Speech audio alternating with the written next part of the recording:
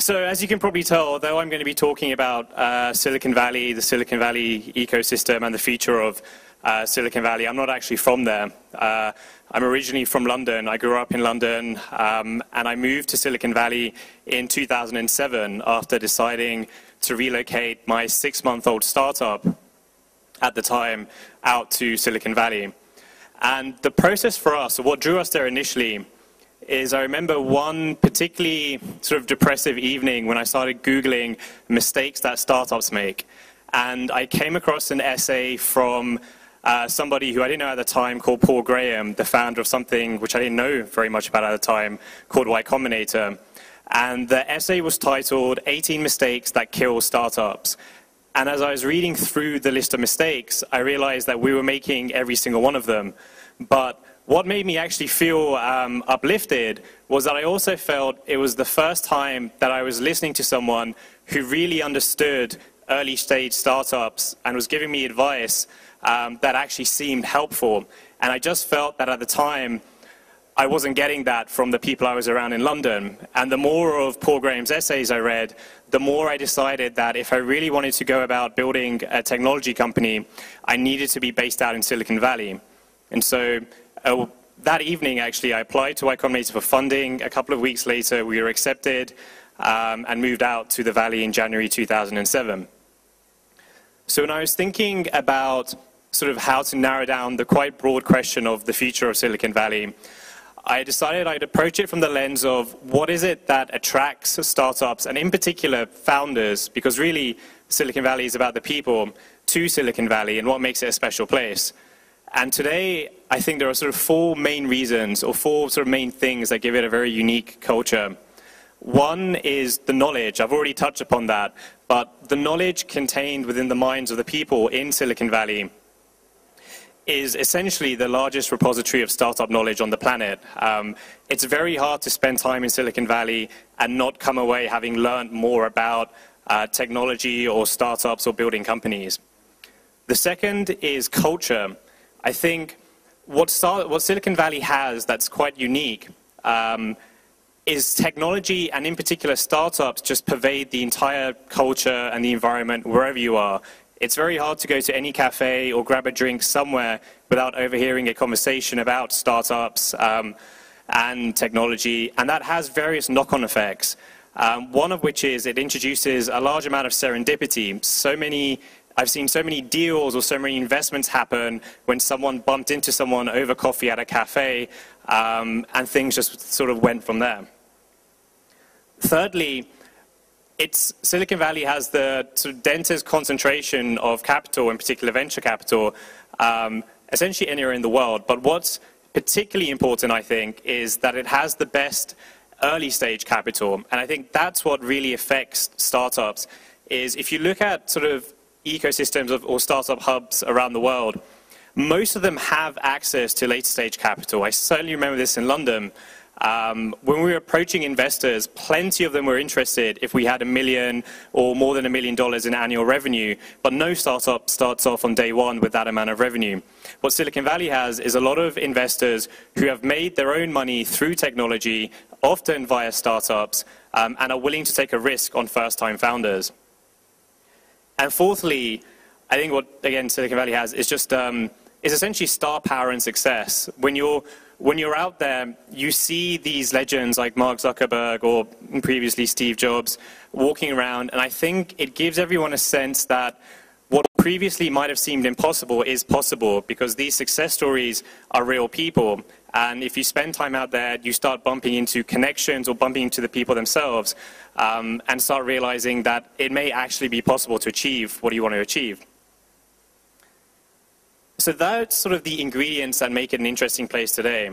But thinking about the future and where it's heading, I think there are some important trends that are sort of going around the world that will affect what happens in Silicon Valley and the trajectory that it takes.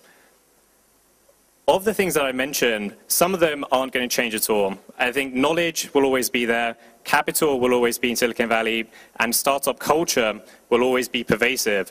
But I do believe that at the moment, we're seeing a global sort of shift culturally towards startups becoming more mainstream.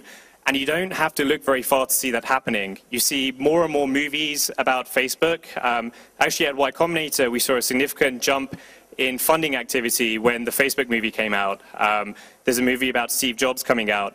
And while these seem like trivial matters, they're actually quite important because they're all very influenced, whether we like to admit it or not, by the sort of culture or the zeitgeist of the moment. And in my experience, when people are thinking or when they're starting companies and they're trying to decide where should they be based, should they stay where they are or should they move to a place like Silicon Valley, it's not a decision that's always sort of black and white. There's sort of minutiae or sort of subtleties involved in it. And I think the decision becomes a lot tougher when you feel like where you are at the moment has an existing ecosystem that you're leaving behind to move elsewhere. And the more people that sort of read about startups, the more people that start companies, the more ecosystems or more startups there will be across the globe. And the tougher it will be for people to actually move to other places because they'll feel like they're leaving a community behind. I think like an example of the power of startups being in popular culture is myself. I remember when we raised our first chunk of angel money, it was a small amount, only $15,000. But when we raised it, to us it seemed like a huge deal because we've been working on essentially no money for 6 months, and we were sort of, our motivation was running low. But when I tried to explain this to my friends, everyone sort of gave me a puzzled look, didn't really know what angel investment meant, and asked whether that meant I had a job now. And I said, no, that's not how it works. But nowadays, I go back, and those same friends are asking me or pitching me on ideas and are asking about angel investment and have an interest in it. And I think that has a big impact on the sort of trajectory of startups across the world. The second thing that I think is going to have a big impact on the ecosystem in Silicon Valley, and we're already seeing signs of it, is what Mark Andreessen coined software eating the world. I think we're increasingly seeing the definition of technology company broadening. So you're seeing companies that aren't really so much about technology beyond the fact that they have a website. And I think a prime example from Y-combinator's portfolio would be Airbnb. It would have been tough to imagine 5 or 6 years ago that the hotel industry would be facing stiff competition from a startup that really had nothing other than a website with a small fledgling community. And we're seeing increasing signs of markets like that, whether it's the hospitality industry, the finance industry, the fashion industry, where technology is sort of creeping into it and disrupting the space. And you're seeing startup hubs forming in areas where there are other industries. So within America, for example, we're seeing a large number of startups increasingly forming in New York because it's a better place to be based for finance or for fashion. And obviously another example of that would just be internationally. As sort of developing countries mature, there's more opportunities for entrepreneurs. And one of the sort of biggest lessons we've learned at Y-combinator is that the best startups spend a lot of time early on with their early users, meeting them in person, watching them use the product. And it's very hard to do that when you're based in one area and your customers are somewhere else. And I've noticed myself in advice to Y-combinator companies over the past couple of years, as they come to us from all over the world and they ask us, should we stay in Silicon Valley or should we go back to where we're from? The sort of guiding line that we always use is, well, where are your customers? And if they say their customers are somewhere else, we tell them, we'll go to where your customers are and then decide what to do. The final, and I think actually the most important issue that's going to affect the trajectory of Silicon Valley over the next few years is the issue of immigration. Because currently you see a number of companies that are formed outside of Silicon Valley still end up in Silicon Valley because they're drawn there by the desire for capital or in particular engineers. And right now, if you spend any time with either startups or the larger companies in the valley... 1 minute. Sure. You see that the biggest concern that everyone has is hiring engineers, and there's a chronic shortage, particularly in America, of engineers right now. The system just simply isn't producing enough to cope with the demand for those jobs. And you're seeing all of the top technology companies lobbying government to try and get them to make the immigration processes, especially for engineers, easier. But it's not happening fast enough. And I think in the meantime, there's a big opportunity for startup ecosystems around the world to make it easier for engineers to migrate or to immigrate to them. And that's a good way of sort of trickling in or developing a startup hub. And we're already seeing it in places like Canada.